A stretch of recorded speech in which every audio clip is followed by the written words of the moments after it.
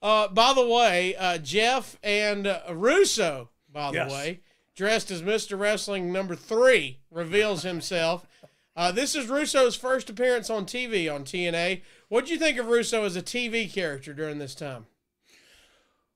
Well, look, I thought he had kind of ventured over to TV character at this time, so I did think of him as a TV character at this time. Where I didn't like him as the TV character was in WCW, but at least that was the buffer between him working behind the scenes and him kind of being an on-screen character. So I thought he kind of.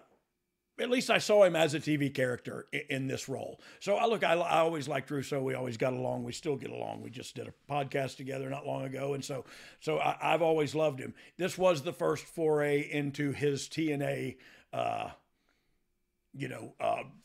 this was his first step into the TNA realm. And truth be told, the sex thing was what I think he brought into Now Let's Have.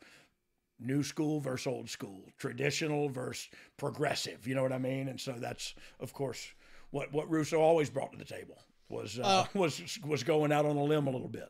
He'd try some stuff. You got to give him that. He'll try some stuff. He will try some stuff, and some stuff really succeeded. Yeah, and some stuff really fails. I feel like, I'm always justifying everything I say but that's the truth. You can't say he sucks, because he did some really great stuff. You can't say he's great because he did some really sucky stuff. So you just go like, yeah, he's been a force in wrestling. Now he's an on-screen character, plus he's working behind the scenes and creative. So yeah, here he's in now, and he helps Jeff Jarrett win the NWA title for the first time, and like you mentioned, it won't be his last.